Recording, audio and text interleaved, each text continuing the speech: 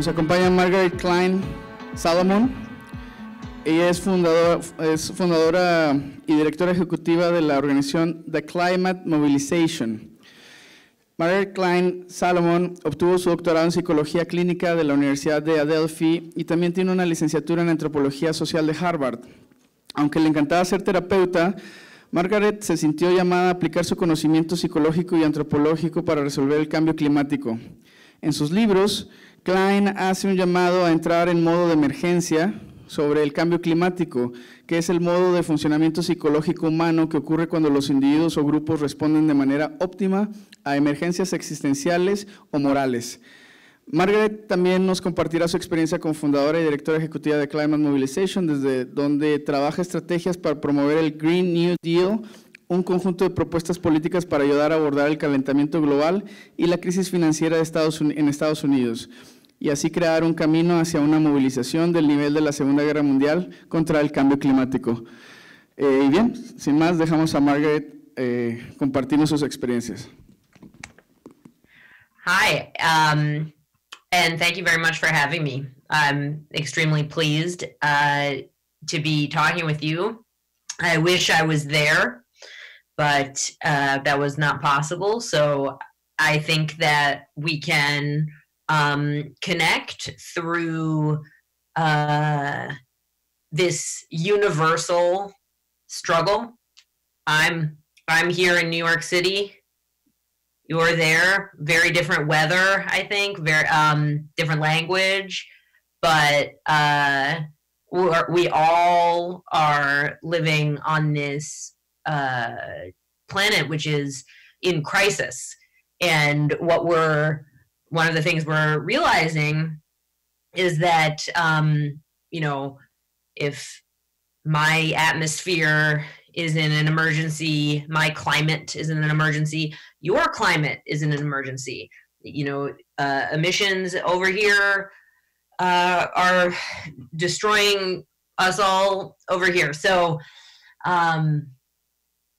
so even though I am looking, they've given me a camera so I can look and see the audience, and so hello, and so I'm a clinical psychologist by training, and I left that field 6 years ago to found and direct the Climate Mobilization, or when I left, it was just to figure out what I could do in order to try and cancel the apocalypse, as we say, just to do everything I could to try and protect humanity in the living world. And so I bring that approach, that psychological approach, to all of this work that I do at the Climate Mobilization, our political programming, and I have a book coming out in April of 2020. It's a self-help book called Facing the Climate Emergency: How to Transform Yourself with Climate Truth. So it's a self-help book for people to confront the truth about the climate emergency, and critically to turn their pain into action, into effective action, emergency action. And that is the theme of my talk tonight: pain into action on the climate emergency. And I think that's really kind of the core of what we need to do as a political movement, but also as countries, as people. And so in the first part of my talk, I'm going to talk about pain and fear and grief and how hard all of this is. And then in the second half, I'm going to talk about effective action and how the climate mobilization has achieved what we've achieved, and why I think it can be achieved anywhere. Okay, so the first section on the pain of the climate emergency is, obviously it's a little tough. I'd like to talk about two painful feelings particularly, and that is grief and fear. Those are the two most prominent emotional reactions that people have to the climate emergency, though there's many. I mean, people have many varied, contradictory reactions to the climate emergency, because that's the nature of the human psyche. It's not rational, it's emotional, and all these, our minds are kind of wild and untamed, let's say.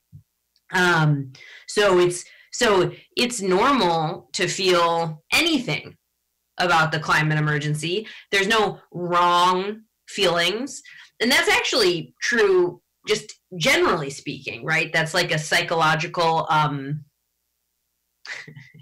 truism.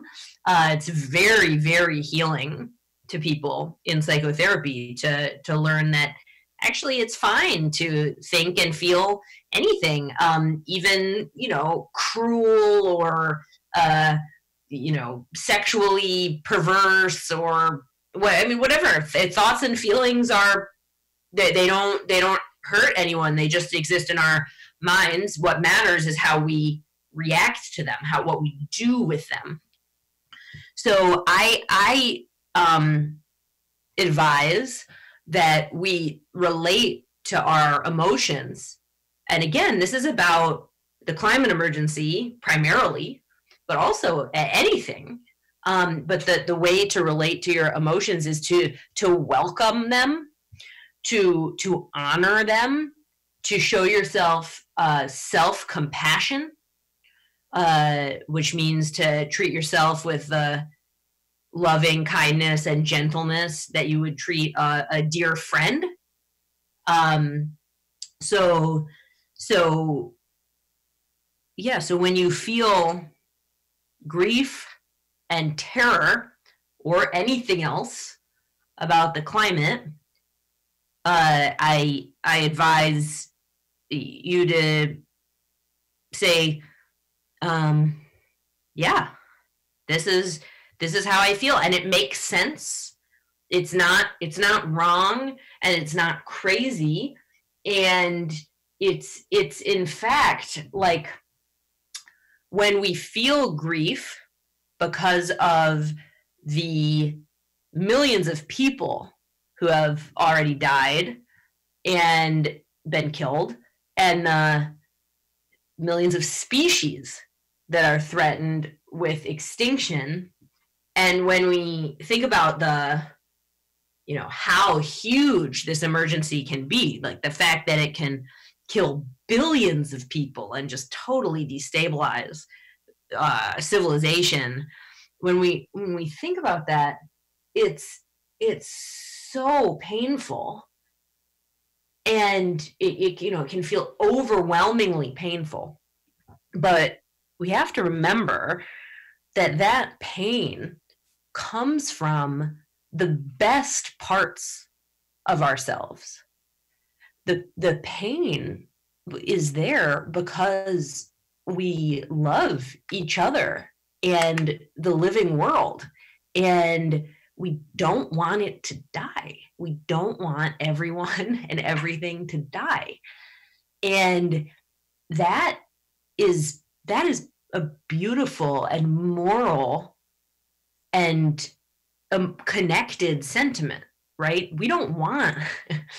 We should not want to feel numb or happy or mellow as, the Amazon rainforest is on fire. Like, that's not appropriate.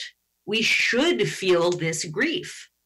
It's the right it's right. It's at just as it's right to grieve when someone you love has died or is in terrible danger, it is right to grieve in this moment.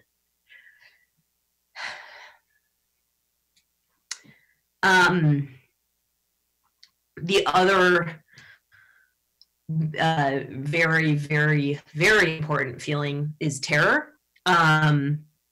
Because, well, for one, the climate movement in the United States anyway, there's a lot that I don't know about your political situation and how the climate movement works. So I'm going to have to talk about the conditions as I've found them here. And you all will have to try and figure out how to apply those lessons.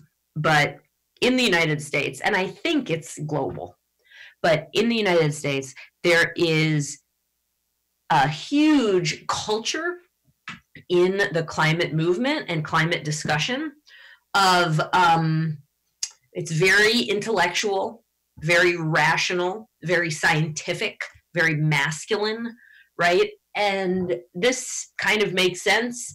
It was scientists who initially told us what was happening with the climate. They've been for a long time kind of at the center of how we think about and talk about climate. Plus then there's, technology, solar, and policy, and, it's a lot of intellectual stuff.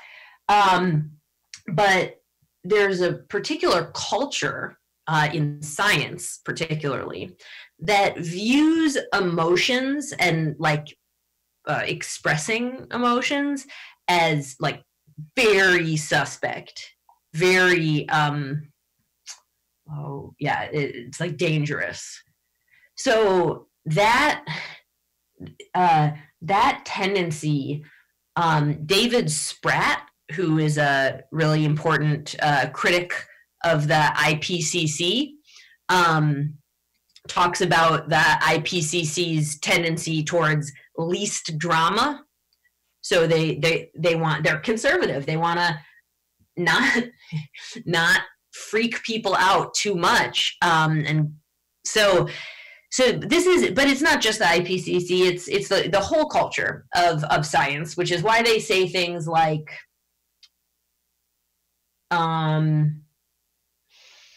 well, we can't be totally sure. We can't give total attribution of this, superstorm to the climate emergency. We're not certain, or they want to qualify everything and really only make statements that they can be 100% certain about.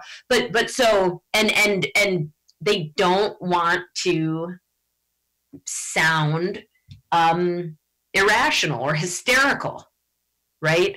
But the truth, we've ignored this crisis for so long that just saying the truth is terrifying, and it is emotional. So there's a kind of, it's just a very strange kind of cultural phenomenon where people in the climate movement say, it was actually super common, but they say, whoa, don't say that, it's too scary. The climate movement, the legacy climate movement, environmental movement, regularly tells people, organizers or journalists, they tell people, you can't scare people. Don't talk about these, apocalyptic possibilities, or don't talk about them. They're too scary. And I hear all the time people say, fear doesn't work as a motivator, right? Fear doesn't work. This is super commonly said within the American mainstream climate movement. It's actually a basic assumption. And it's bullshit.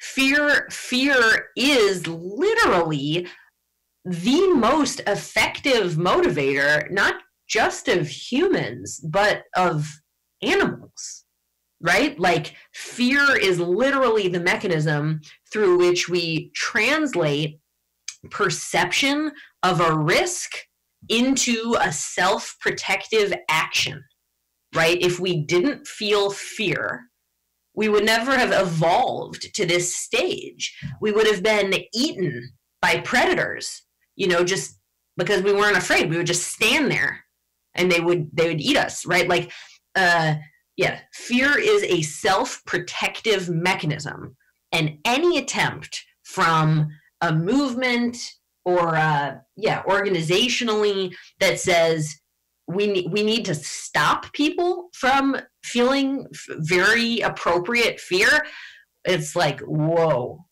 I think that is a huge red flag.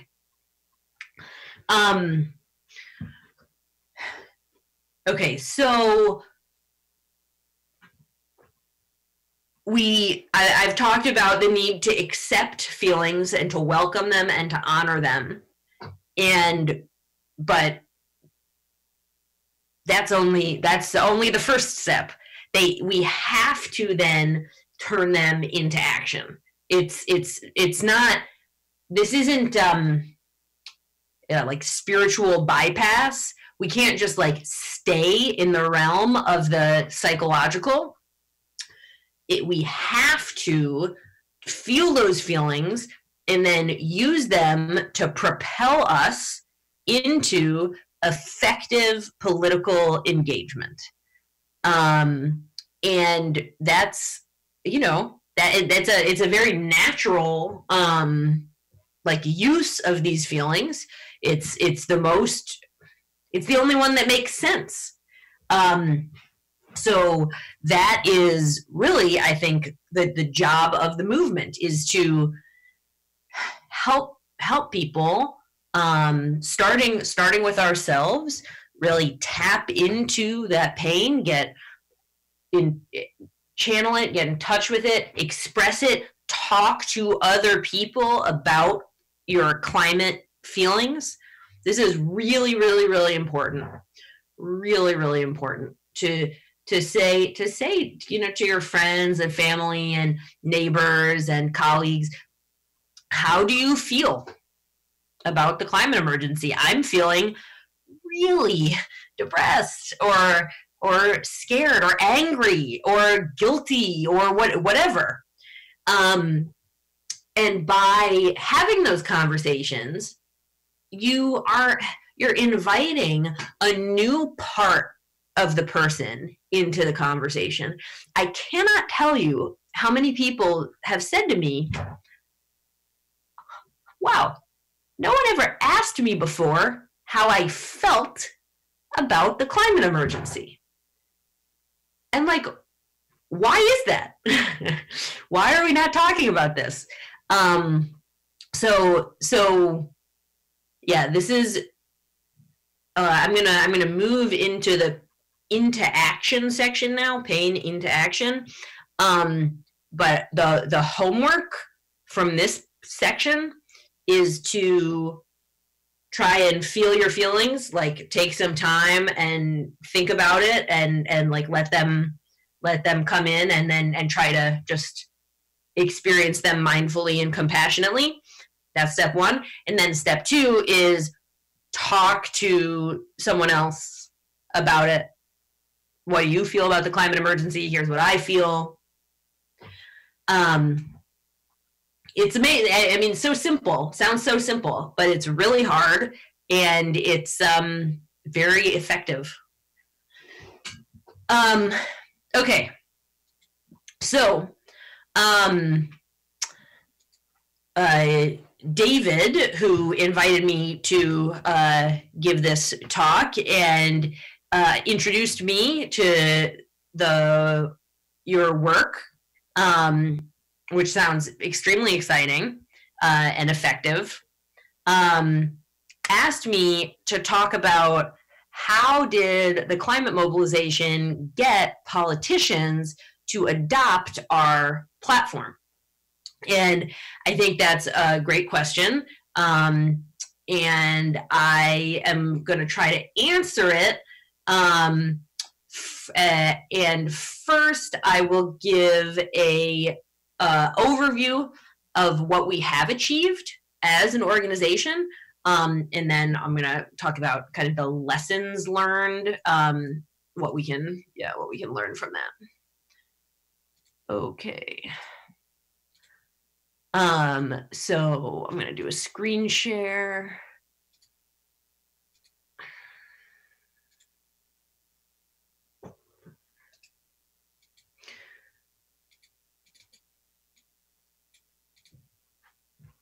Okay.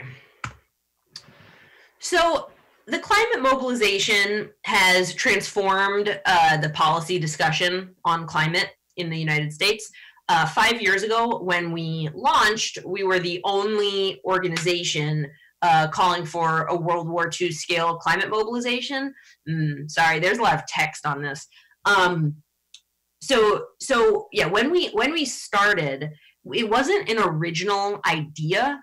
Like other organizations and people had been talking about or recognizing that we need a World War II scale climate mobilization, you know, a huge all of society effort to rapidly transition to a zero carbon economy. But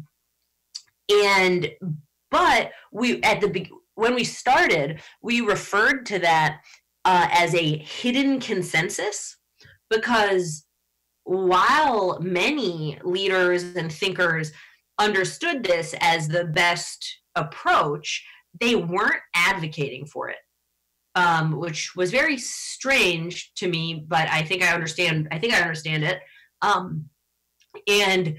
So we did the thing that everybody, many people said, yes, that is what is necessary.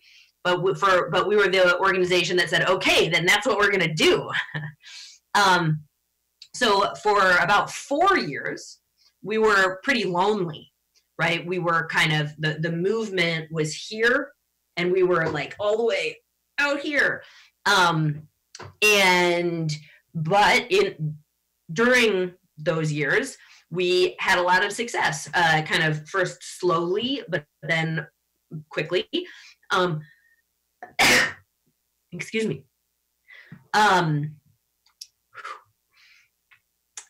We have brought our concepts from the edge of like the margins of politics into the mainstream. And particularly, like you see this in Bernie Sanders. Bernie Sanders is calling for a World War II scale climate mobilization. He's calling for $16 trillion of spending for that.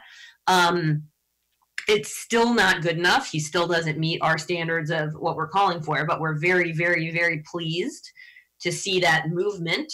The other candidates Bernie's is the strongest, but the other candidates have done some better things on climate.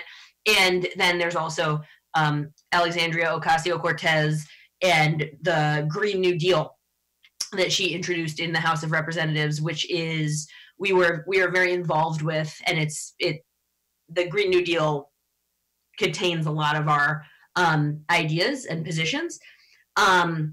So, and then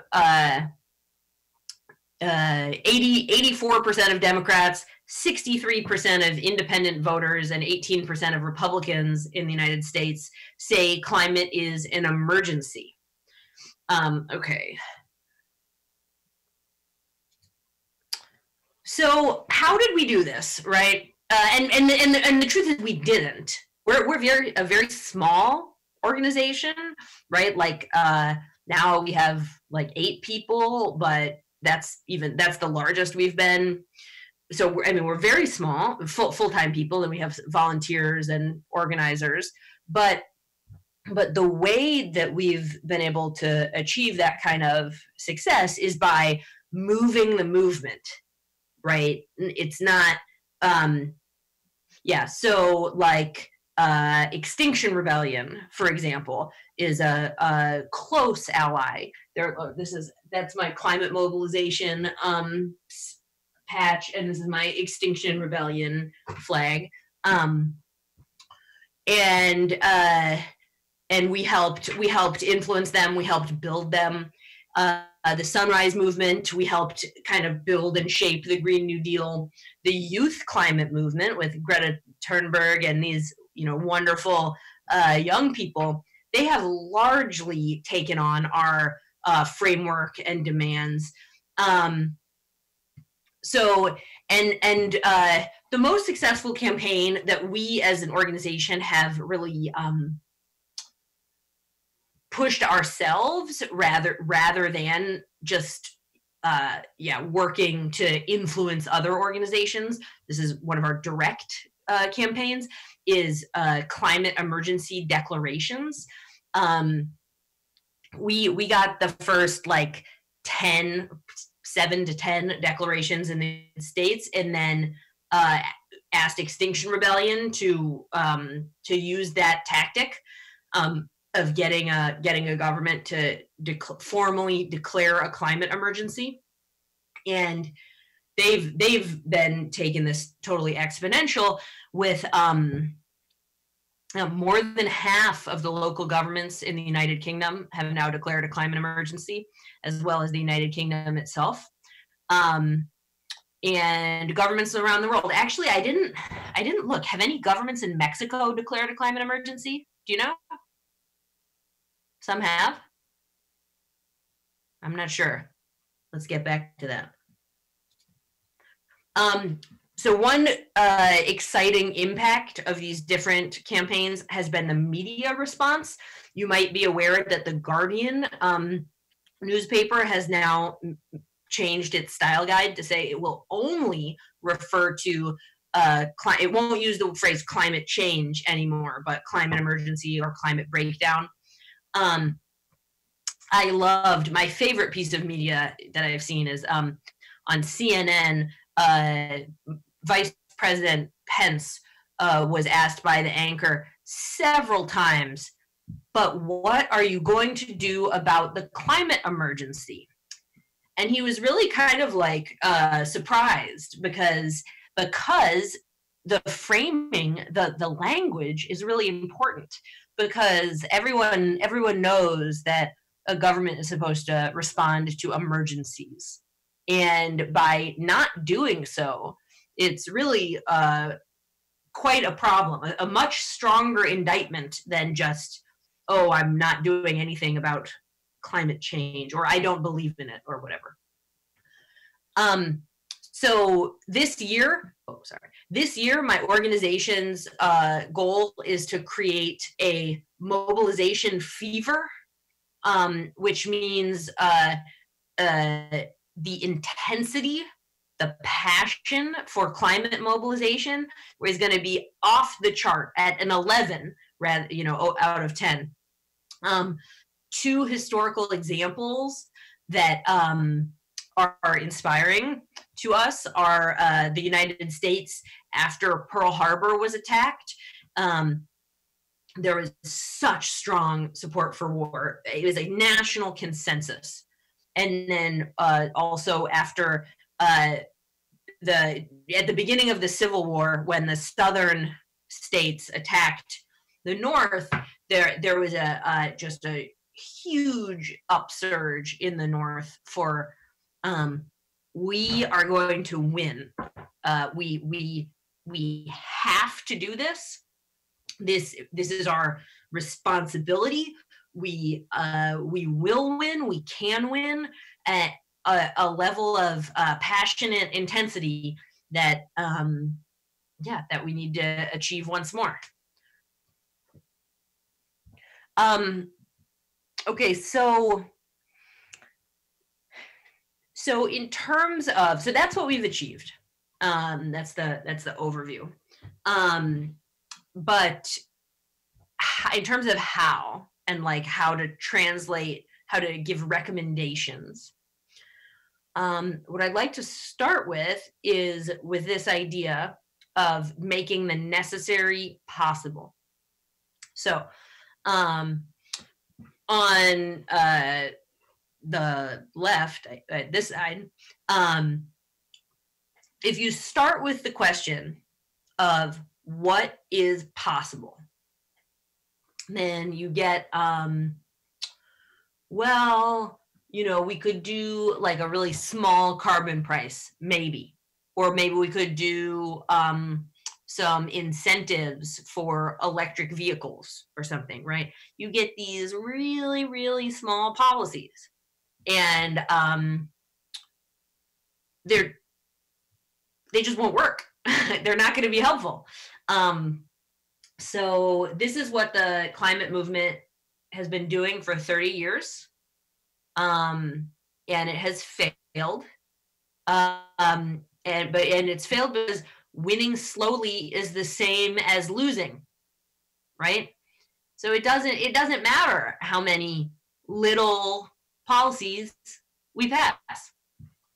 I suggest that we can evaluate policies and platforms by asking, if this was fully implemented, would it protect us from catastrophe, right? Would it prevent the collapse of civilization?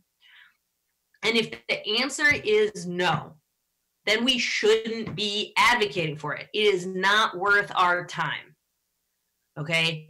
That it's a failed paradigm. And we need to move to this other approach, which starts from the question, what is necessary to restore a safe climate and protect humanity and the living world? Okay? It's the only question that matters. I don't care if it's possible. What do we need? Okay, so when you really look at that question, and we did about a year of research to try and just figure out what the situation is and what is needed. And what is very clear is that if we're a car, we're over the cliff, right? The cliff is below us. So we don't need to hit the brakes. We need to reverse, okay, as quickly as possible. So what that means in terms of policy is a World War II scale mobilization. It means full participation. Everyone in society participates. It means massive, massive, massive spending, right? The government should spend without limit to save as much life as possible. So mobilization means putting everything on the line. It means restructuring the government as necessary. It means the immediate ban on new fossil fuel infrastructure, all new fossil fuel infrastructure, and a 10-year scale out, early retirement of what we have now, and a massive scale up of renewables.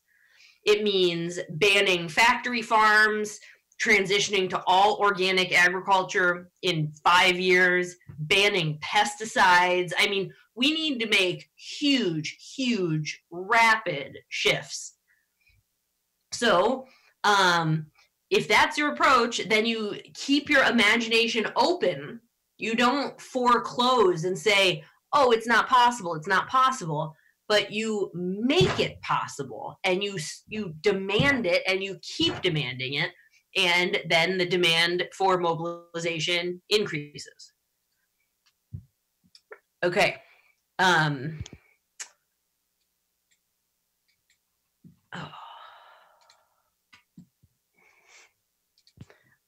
All right, so you start by saying what is necessary, and you develop a platform, right?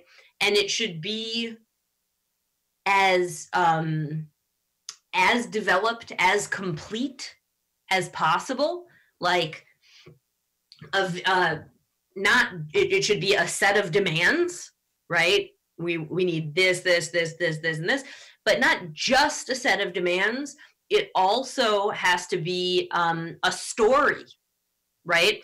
That's like the World War II mobilization. It's a metaphor. It's a historic narrative. And so when politicians like Bernie Sanders or Alexandria Ocasio-Cortez do want to use this, they can, right? It's kind of easy for them to step into it because we've developed so much of it with, policy, from policy documentation and development to, the language and narrative aspects.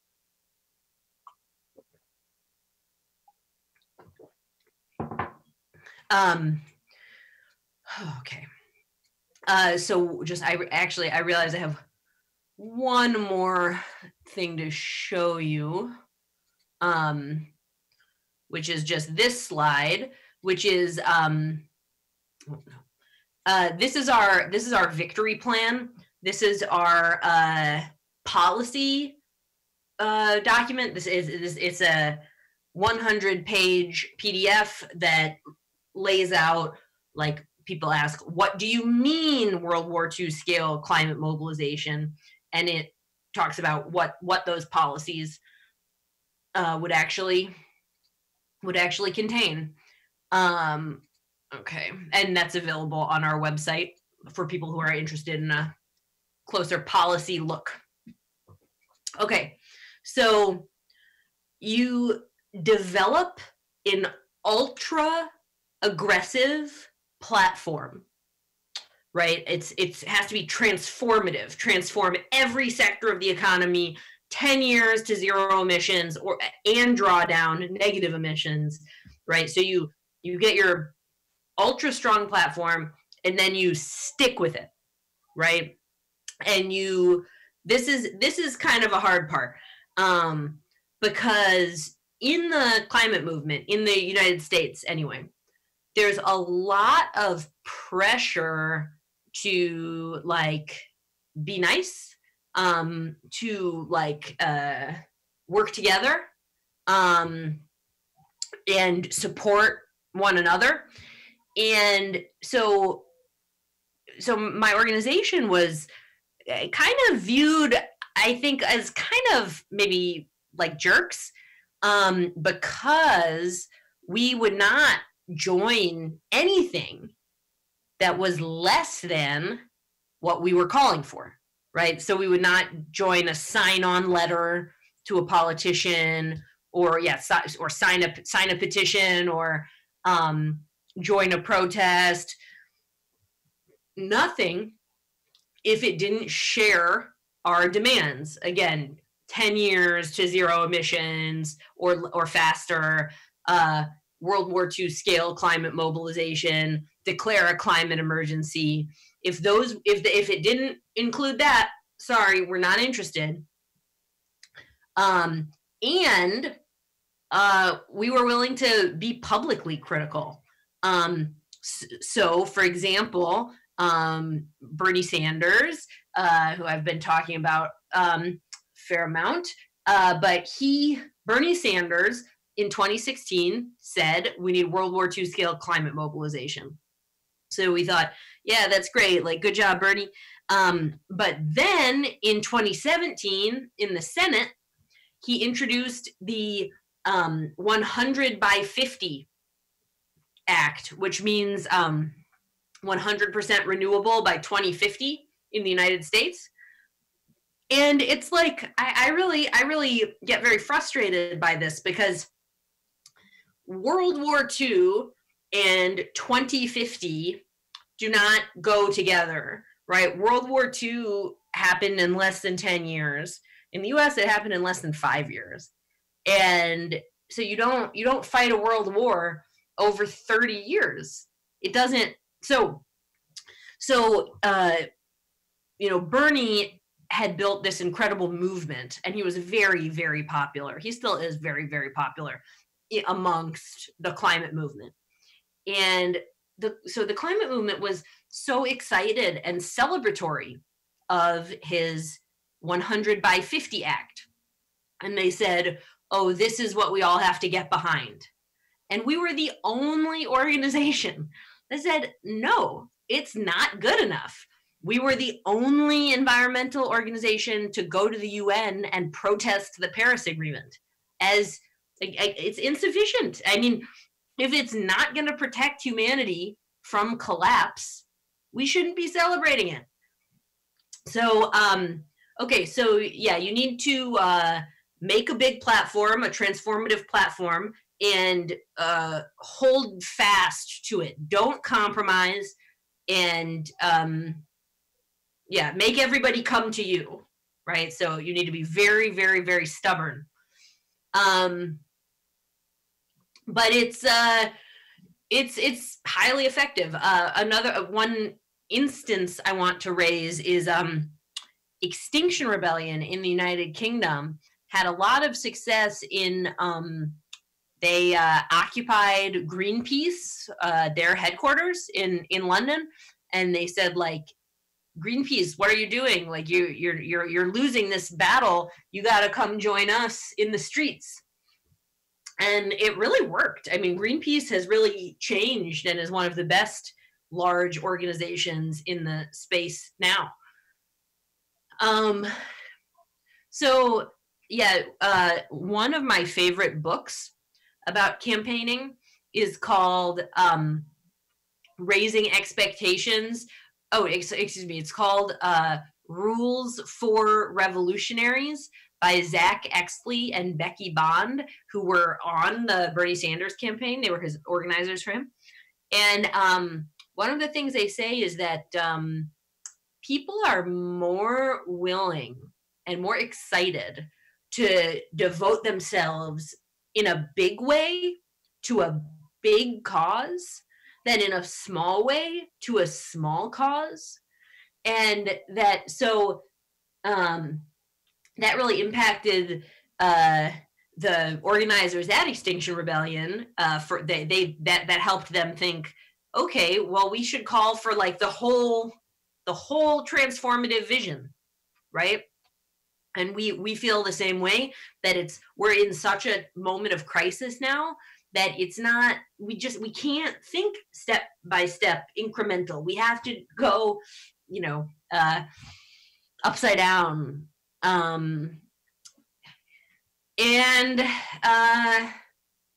Yeah, it's really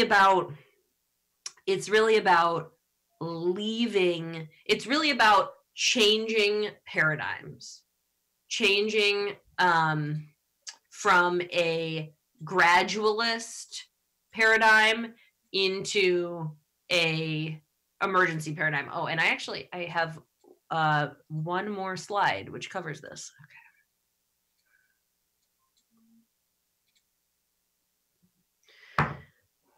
Okay, so my organization has 3 verticals, 3 like program areas.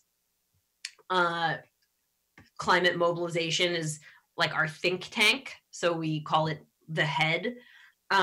Climate Truth vertical, this is the psychology vertical and about my book, so we call it the heart.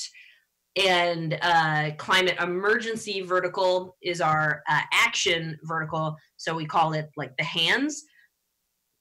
Okay, and in each of these programs, we are going to change the paradigm, okay? So the intellectual paradigm that we're creating is we need emergency mobilization, right? Transformation at emergency speed, not gradualism.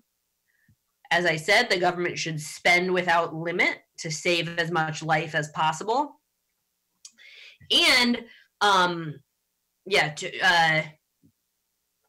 it's not just a climate crisis, it's a climate crisis and a broader ecological crisis. And also our aim is to restore a safe climate, and that means 0 degrees of warming, not 1, 1.5, or 2. We want to go down. Okay, so that's the intellectual paradigm shift that we're creating.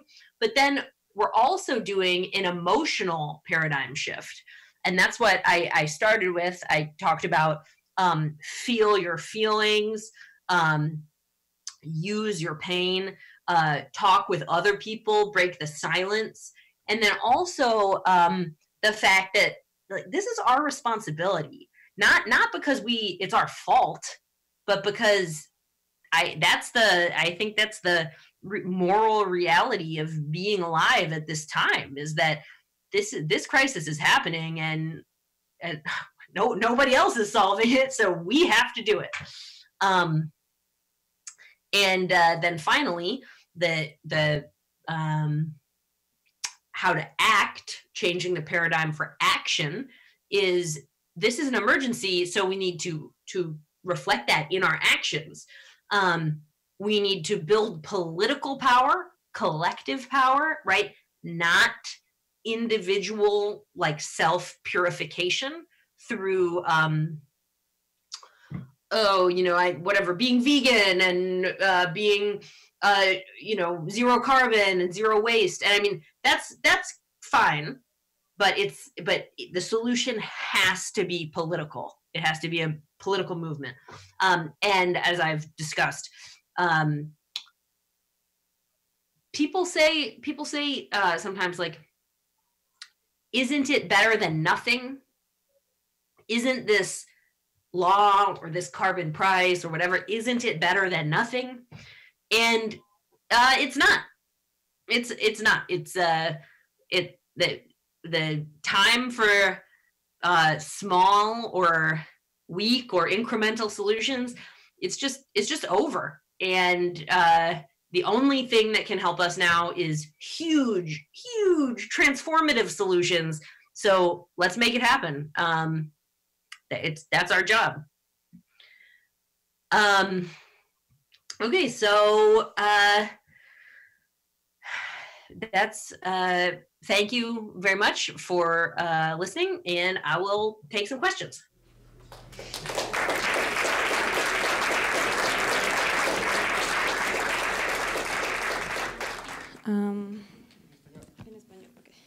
Pues primero, gracias por hablar de emociones y todo eso, porque normalmente no se habla, y por ahí va mi pregunta. Si normalmente no hablamos de lo que estamos sintiendo sobre la causa que estamos peleando, ya sea el cambio climático, la movilidad, ¿cómo deberíamos empezar a hablar de eso con nuestros grupos? ¿No? Porque normalmente sí nos reunimos para pensar en acciones, ¿no?, en política pública, pero no estamos hablando normalmente, no sé en los grupos de aquí cómo funcione, pero normalmente no nos reunimos para platicar o hablar de cómo nos estamos sintiendo ante tanta agresividad allá en la calle, ante tanta frustración, o que nos están ignorando, o que no se está haciendo lo suficiente, ¿no? Sí tenemos que hablar también de eso, porque creo que también es muy importante, y la verdad me encantó que hayas hablado de esto, y pues ya. So one exercise that I recommend, and I am happy to share like a guide for, but it's called Pain into Action. It's very simple. It can take under an hour, and you need a facilitator, but it can be just anybody who has a little bit of experience facilitating discussions. And everybody, like 5 people, approximately 5, 6, 7, everybody has 3 minutes to just share some feelings about the climate emergency. And all the facilitator does is remind them, if they start talking about like technology or politics and policy, like, oh, let's, go back to emotions.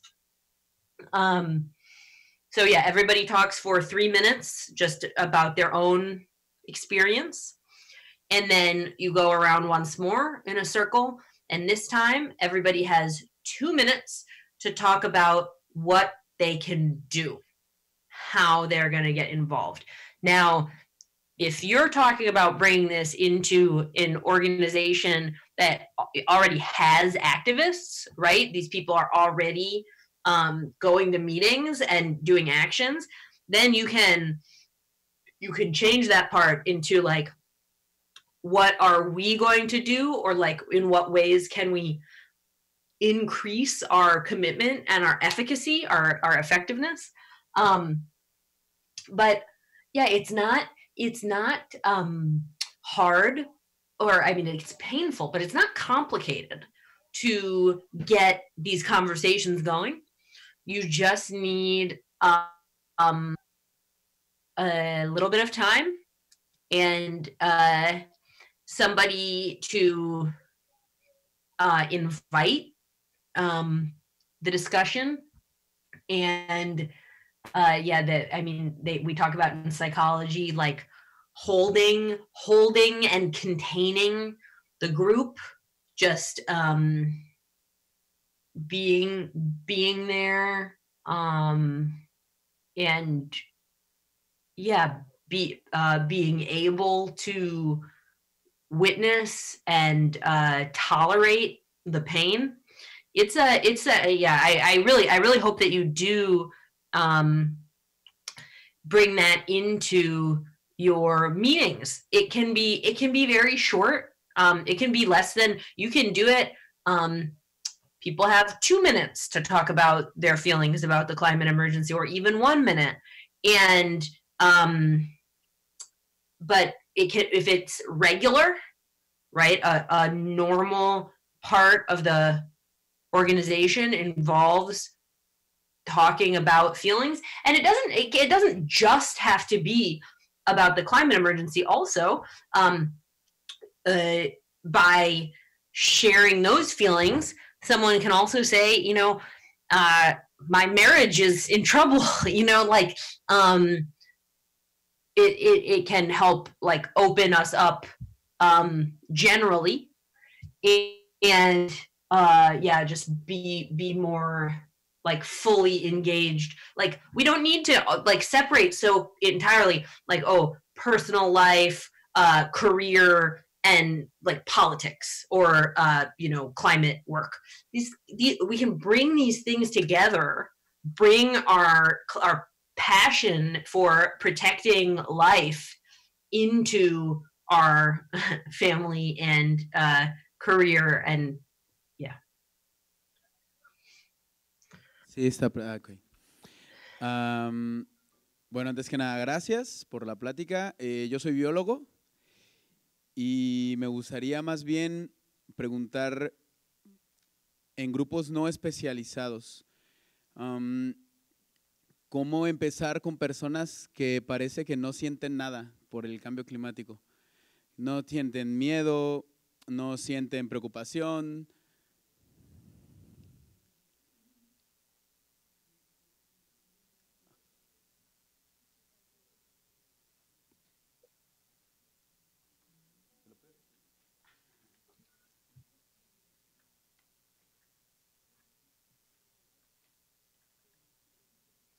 Ok, ¿cómo trabajar con personas que pues parece que no sienten nada, ¿no? Personas que no son especialistas en el tema. ¿Y cuál es tu experiencia con ese tipo de grupos, ¿no? Yo como biólogo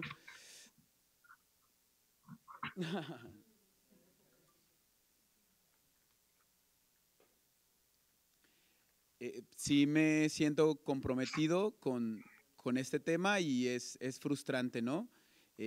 Pues, ¿qué hacer con esos grupos que pues, realmente están cegados, ¿no? con otro mundo que pues se está cayendo pedazos y no lo ven?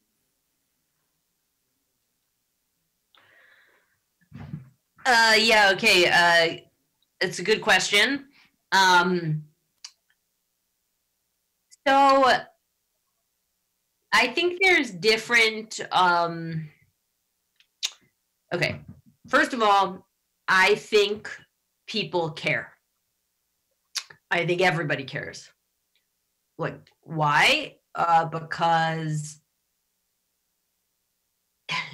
Because everything is in danger.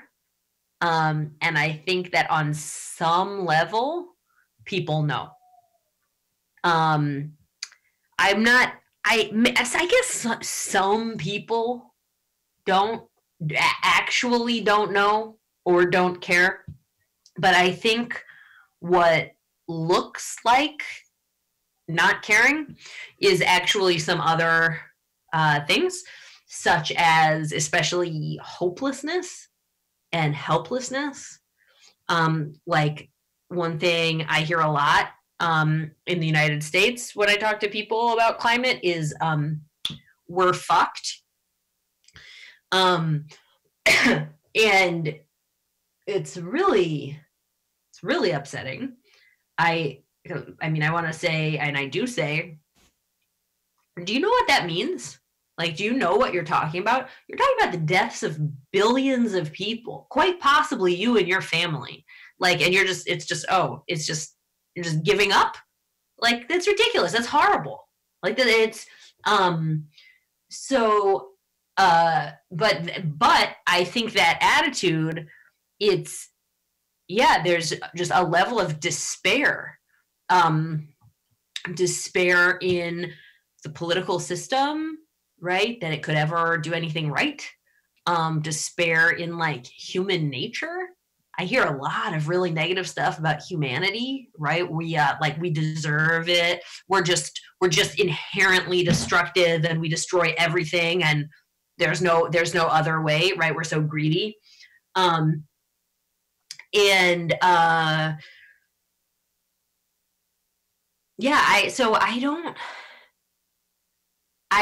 think what looks like not caring is really much more often not having any hope, and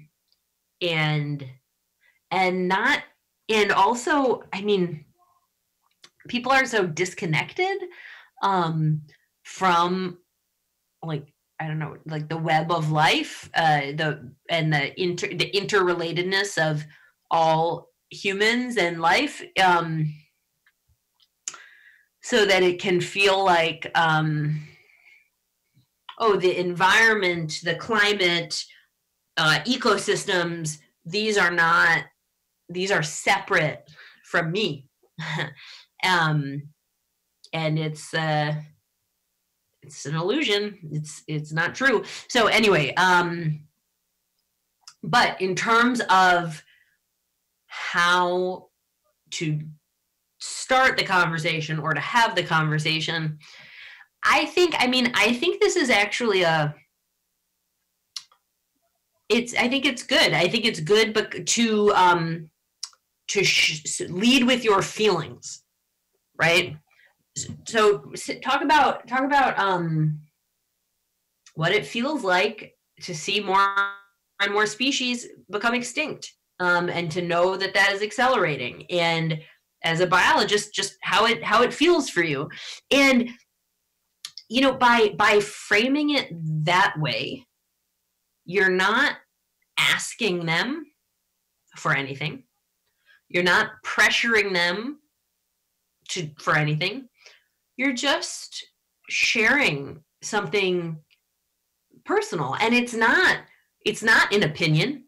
It's not a factual claim. It's something from your heart. And unless the person is like, real jerk, that resonates. Like people are able to hear that in a way that sometimes they can't hear other messages.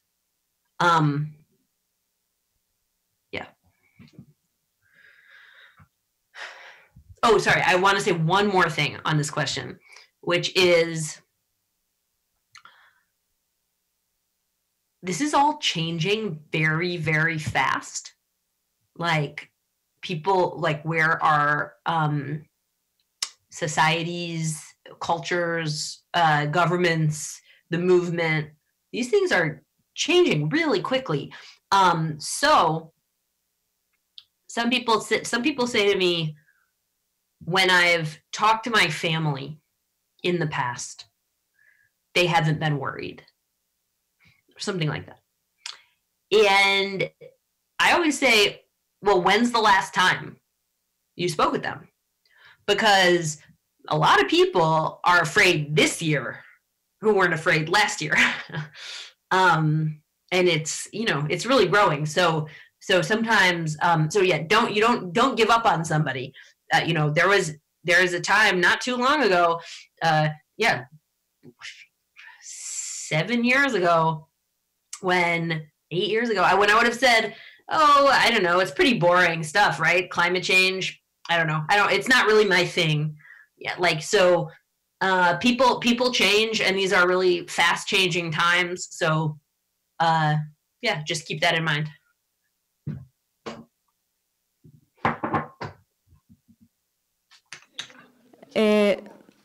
La pregunta es si tiene experiencia de comunicar estos temas o sabe cómo comunicar estos temas en un contexto de países de bajos y medianos ingresos. No sé quién está escribiendo.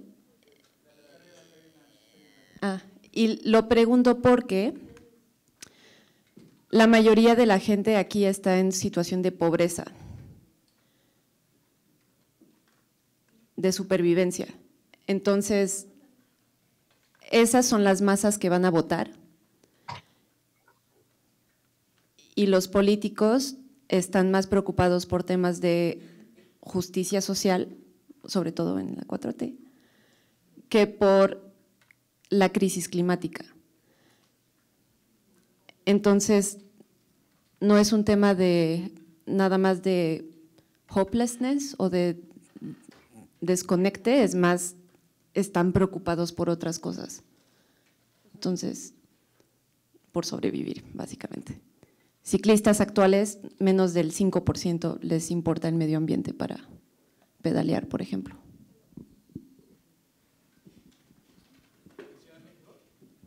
No, del perfil ciclista, las motivaciones por las que usan la bicicleta es porque es más barato, no porque es bueno para el medio ambiente.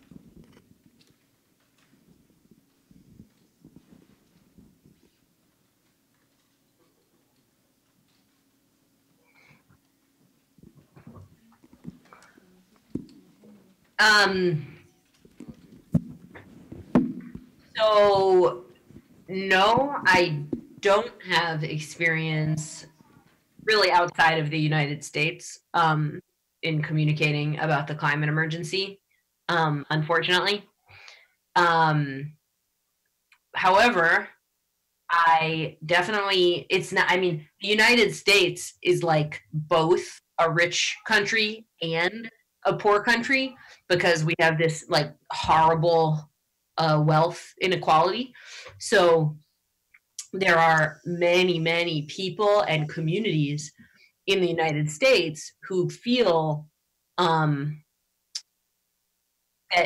they have greater emergencies than climate, right? That their need to feed their family this week and pay rent is, you know, a constant crisis. And so it makes sense that that if you are struggling to achieve basic health and stability and security, you can't spend your time and energy focusing on saving civilization and all life. I mean, that I understand that makes sense. But I think what we can do, and it seems like what you are doing with bicycling, but is show that these problems can be solved together, right? Like, for example, in our call for World War II scale climate mobilization, one of our parts of our platform is that the federal government should guarantee every American a job in the mobilization. There's so much to do, so much to build, so much renewable energy to build. So much in order to save energy, we need to insulate and retrofit every home and building, right? So we're going to create millions of jobs, and we can so everybody can and should be able to take part in this mobilization and get a living wage in doing so. So that's one example, but there's many more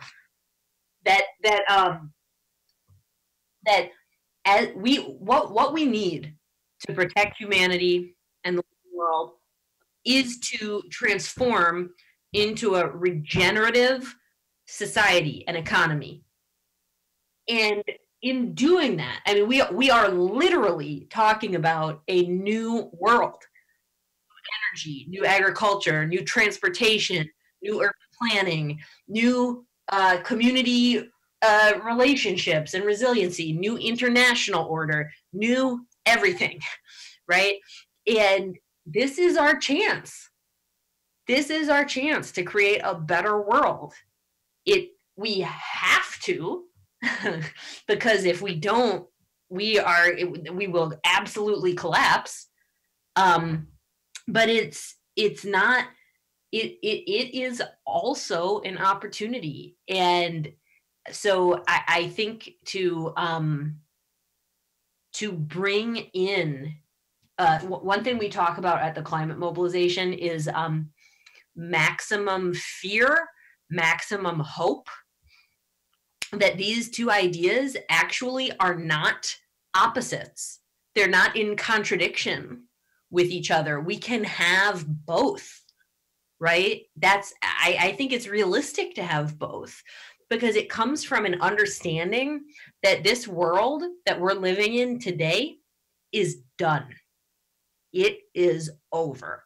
Maybe it has 5 years left before it's totally gone. I don't know, 10 years left. I don't know. But it can either just collapse, just crash, or we can transform. Those are the only two options. And so to make common cause with people who are in desperate conditions by saying, it's time to build a new world. Let's do it.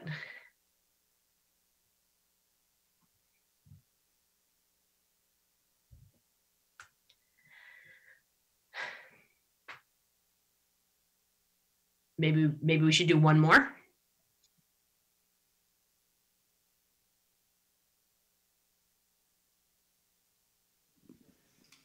Solo preguntarle qué opina de Greta Thunberg.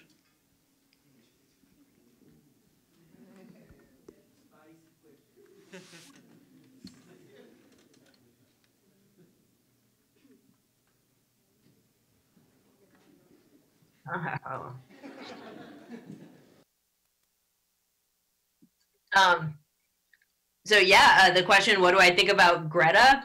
I love Greta.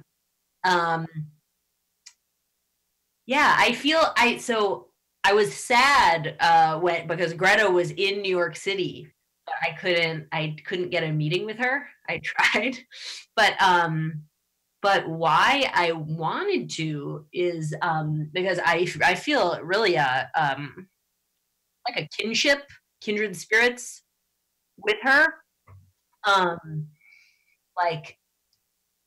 For example, one of my let's say most read paper, most important paper is called "Leading the Public into Emergency Mode," and it says, imagine there's a fire in your house. What do you think about? What do you do? And I use a lot the metaphor of fire in your house. And Greta talks about a fire in the house. And some in the like paranoid right-wing media have said I am like controlling Greta or manipulating her or whatever, somehow something nefarious. But the truth is, I'm not aware that Greta has ever heard of me or read my writing. I would love it. I would love it if she had. I would feel so proud. But I don't know. I think that really good ideas are often developed in like by different people in different parts of the world at like a similar time because they're just right, you know. I think that for me, another way to look at it, I think, is why can Greta see something and why can me and Greta and some others, but why can we see the emergency for what it is and call it an emergency and not be afraid to make others uncomfortable, not be afraid to, when other people say, oh, it's whatever, calm down or something. And for Greta, she said it's because of her Asperger's, her being on the autism spectrum. She said I'm glad I have autism because if I didn't, I would be like the rest of you, playing the social game. But she doesn't play the social game. She just is telling the truth and living her mission. And I think for me, because I'm a clinical psychologist, but even more than that, my father is a clinical psychologist and a psychoanalyst. And so I grew up in a very psychoanalytic community and have been in my own psychotherapy for more than 15 years, like almost forever. So I think that that's for me how I was able to see the truth. And I think Greta has a different way to see the truth. But I think that the truth is, yeah, the house is on fire. This is an emergency. We need to change everything. Kind of simple.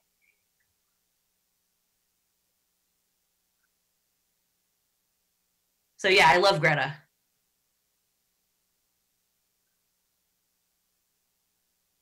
Es una pregunta súper rápida.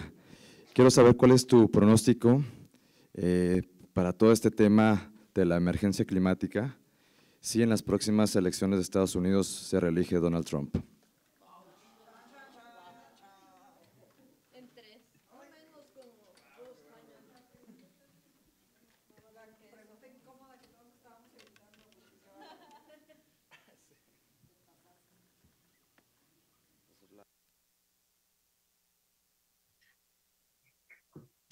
Yeah,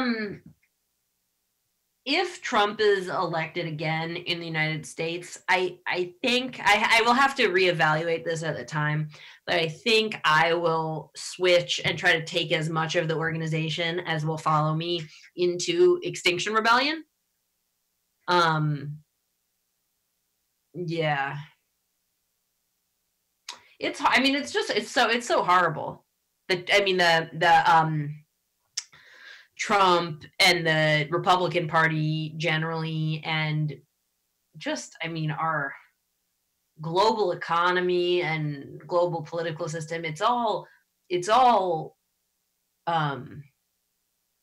beyond repair, right? It's it's irredeemable and we need something new.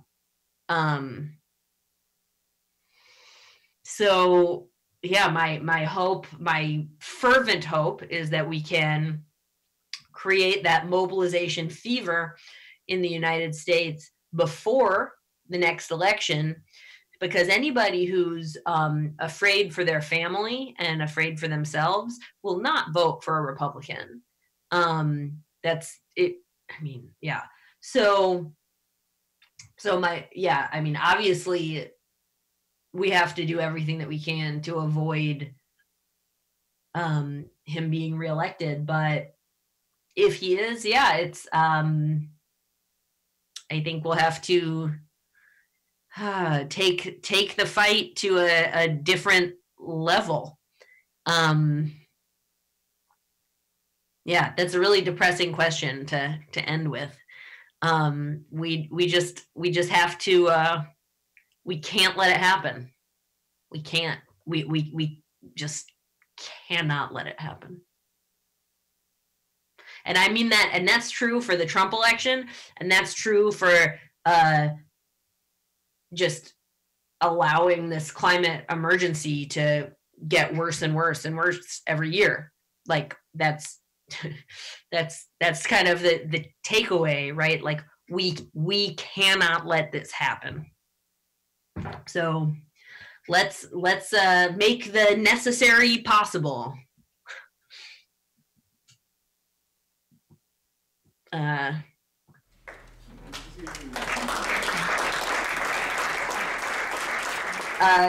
Yeah, so yeah, thanks so much, everybody. This has been a great pleasure, and I wish I was there.